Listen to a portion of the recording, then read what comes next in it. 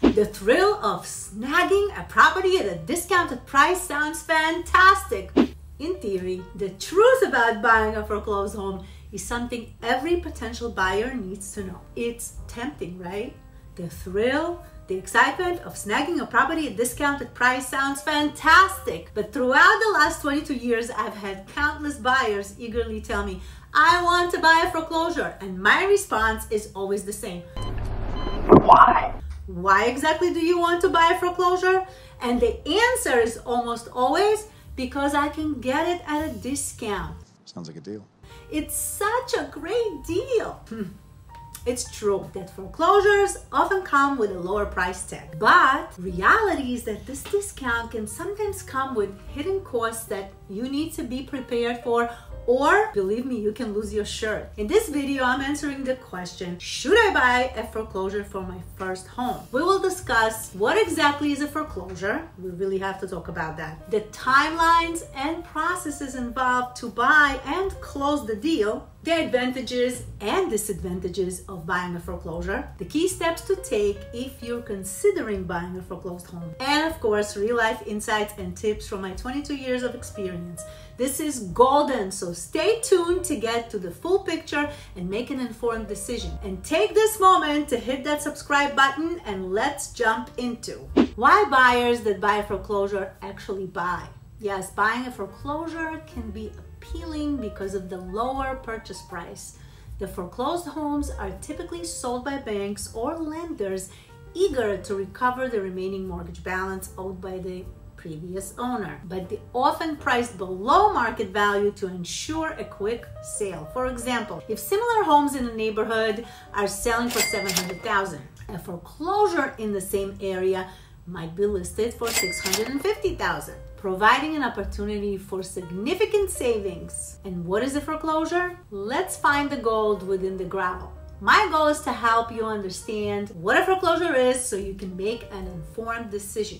It's really important to understand how a property even gets to this point and the difference between a foreclosure, a short sale, a bank-owned REO, and I have detailed video on my channel explaining these concepts.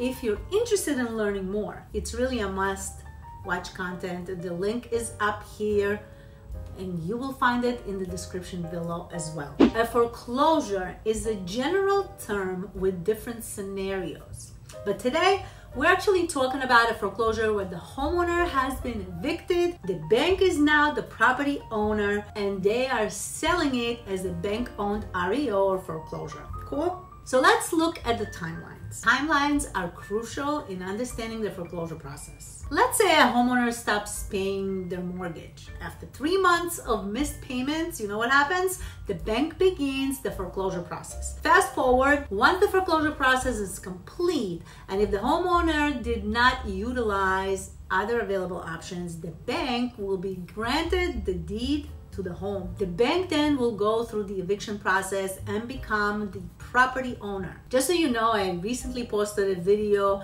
about the foreclosure process in New York. To better understand the entire process, please be sure to also watch this video as well. From this point is often taking about 6 months for the bank to list the property for sale with a real estate broker. During this time, the house deteriorates because nobody's taking care of it. Sometimes servicing companies might board it up or winterize it, but often by the time this is done, there's already significant damage like roof leaks and water damage, which can cause extensive internal damage to the plumbing, flooring, cracked foundation, and even mold. You might be wondering, what happens to the house? Most of the time, homeowners facing foreclosure, knowing they are going to lose the house, may actually damage the property themselves intentionally. They might strip the plumbing, rip up walls, and destroy electrical wiring. By the time the bank lists the property for sale, it could be in a significantly worse condition than when the foreclosure process began. This deterioration can continue even after the bank takes ownership, resulting in further damage. With all of the details I just shared with you, there are also advantages of buying a foreclosure. There's the lower purchase price. As mentioned, foreclosures are often sold below market value, allowing you to buy a home you might not otherwise afford. Some foreclosures are being offered in moving condition, and there are some foreclosures that are being offered by HUD, and HUD prefers to sell it to an end user, especially they prefer to sell it to a first-time home buyer. Now to the equity potential. Buying below market value can result in instant equity. For example, if you buy a foreclosure for $600,000 and its market value after repair is $700,000, you actually have $50,000 to $100,000 in equity, minus the repairs, of course. So let's look into the investment opportunity. Foreclosures can be great for investors looking to renovate and resell or actually rent out the property, potentially generating income, right? But these guys and gals are your biggest competition. They are hungry and they come with full cash and a construction crew. Don't be discouraged. Just be aware of your competition. It's good to know. We can't ignore the disadvantages of buying a foreclosure. We must also talk about the property condition. Foreclosed homes are sold as is, which means they may require significant repairs. For example, a foreclosure might have issues such as a leaky roof, broken plumbing, or outdated electrical systems. It is crucial to obtain highly competent professionals to evaluate these items before you buy a foreclosure. We cannot forget the hidden costs associating with buying a foreclosure home.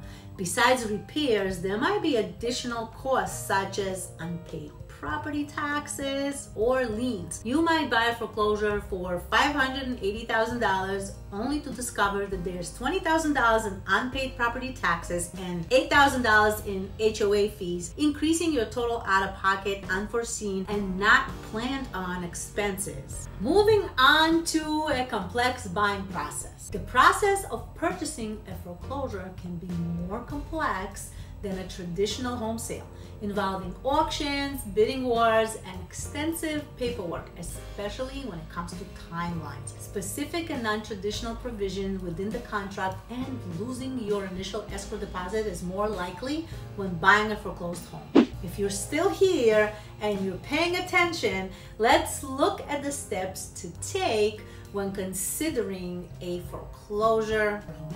The first one is research and preparation.